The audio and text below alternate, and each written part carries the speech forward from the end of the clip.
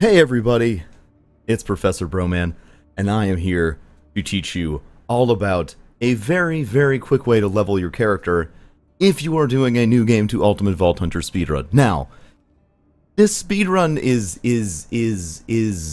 a fantastic way to kill 12 hours of your time if you don't really have anything else to do and just really love Borderlands.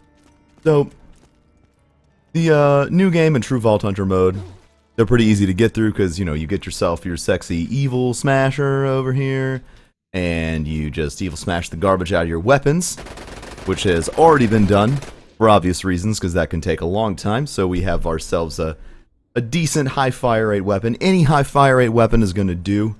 If you smash it enough, everything's just going to obliterate whatever you run into. So, after you finish your True Vault Hunter mode speedrun, you're going to have to get some experience. And there's all sorts of different ways. People have talked about it's 1.1, why don't you do flesh stick, or all this other stuff.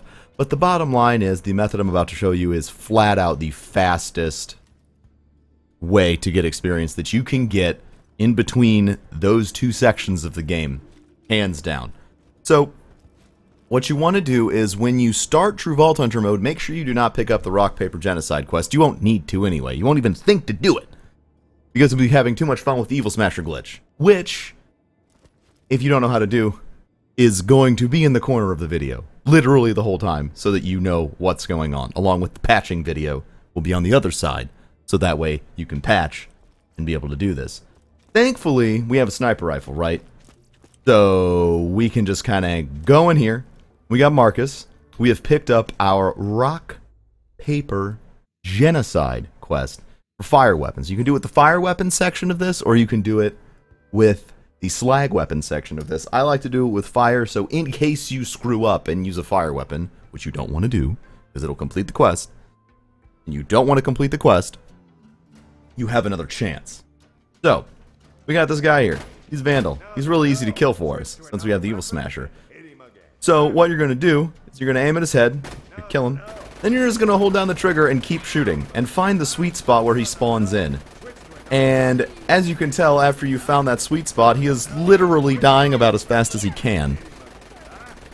You sit here, in between the new game and Ultimate Vault Hunter speedrun, and get yourself to level 50, which takes about 15 to 20 minutes, but there's no other way to get experience this quick in between the two playthroughs, at least that we have discovered so far. Something might be discovered later, and it'll work out just fine. A couple notes on this. This is easy to do from here if you have sniper rifle. There we go. There's the sweet spot. You see that? Just hemorrhaging experience. We found the sweet spot. Earlier we didn't have it. This is the sweet spot.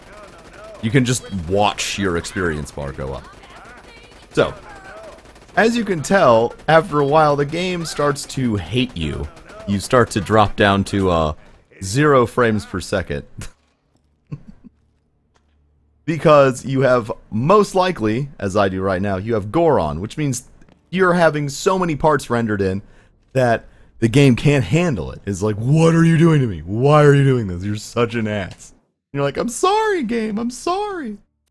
So, the best thing to do is come over here, turn off all the texture stuff that you can, go to gameplay, find yourself Censor Gore, and turn it on. After you've turned on Censor Gore, the game's not going to lag, because you're not going to be producing 1,000 dead bodies per second. There we go. We'll hang out here for a second just to show you that we've gotten it. Right, we've gotten it. Now, there is another method to this that involves going out of bounds that you'll probably want to use. Oh no, we're slowing down again. That's right. That I just remembered. In a very unprofessional way. Sometimes, in order to censor gore, you gotta make sure you get out of the game and go back in, but we're not gonna do that. So before you start playing, make sure you turn off gore. As I'm going to be doing a new game to Ultimate Vault Hunter speedrun tomorrow, which I will be starting at about 9:30, 30 minutes after I push this video, if you want to come join us. Make sure you have that turned off before you attempt to farm like this. So, the out of bounds method involves going over here, and remember, Sanctuary has to be flying to do this, otherwise there is an invisible wall. Make sure we have grenades. Super professional, totally planned out. 100% got it. Again, since we're being super professional, make sure you click on the super sexy corner link for both the Patcher and the Evil Smasher glitch, so you know not only how to do the glitch, but why the fuck I can still do it. Because, as we all know, I'm cheating. Not really. We're just on the 1.1 patch, which is the patch you should be on. So, you notice that, oh hey, look at all that. It's actually not there. There's no ceiling in this little corner. Now just chuck a grenade, jump up here. Oh, I messed it up. Chuck a grenade, jump up here. Boom, you're out of bounds. Alright, we're gonna go from here to here, and it's gonna be a pretty time. Whee! Alright, hug the wall here. Okay, ooh, look at the hidden gun shop. Ooh, spooky! Hug the wall. Literally the entire time, because I always tend to fall off. And when we get to the end of this wall, there's a little bit of space you can squeak by without... If you mess it up, you're going to just fall forever and just die. Alright, boom! We are out of bounds. Once you get out of bounds and into Marcus's shop, you can hop right up on top of here. We'll crouch hop. Boop. Aim down, and just pull the trigger. Now, this works better with weapons like SMGs, obviously, that have like lower accuracy.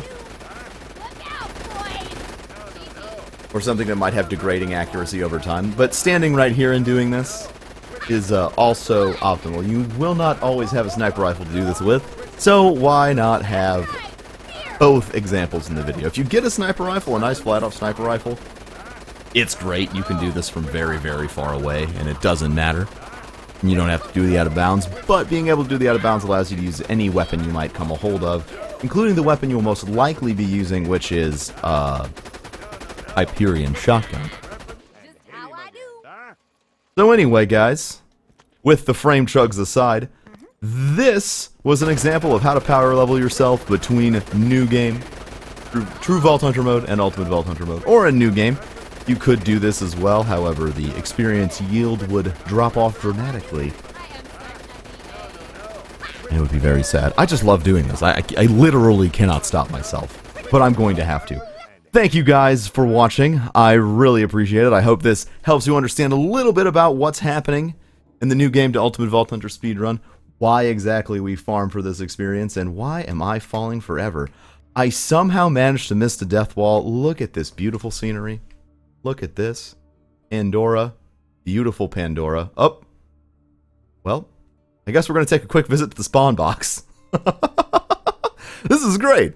All sorts of unplanned things. You start making a video at 5 in the morning because it pops into your head, and then all sorts of wondrous things happen. Magic. Just magic. See if we can get to the spawn box. I don't think we're going to be able to get to it. It's going to fall right past us. Oh my god, why? God, notice me, Box Senpai! Notice me! Damn it. Well, at least we got the moon base still. Pre-sequel! We're just going to keep falling until we die. Man, this is a lot longer fall than, you know, a lot of the other falls in the game. I feel like I should have hit a death wall. Oh, there it is. Alright, guys. Thanks so much for watching. I really appreciate it. I appreciate all the support. Thank you for all of the subs lately. Got over 40,000 right now, which is, or 44,000. I have a little problem with numbers, everyone. And it really means the world to me. I'm happy you guys are enjoying the content and the videos. The content is your videos. I know, I'm just gushing and it's late. I'm sorry. But I really do appreciate everyone watching it. It means a lot. It's nice to know that I don't just have to be on Twitch. I can be on here too, and folks will still be interested. It's great. So anyway, I'm going to shut up and stop gushing and just say I love you guys. Thank you. If you enjoyed this or found this informative, please rate. I don't even know my mouth, man. Right now it's a mess. Rate, comment, and subscribe, and I will see you guys in the next video. Thank you for watching, and you all have a fantastic day.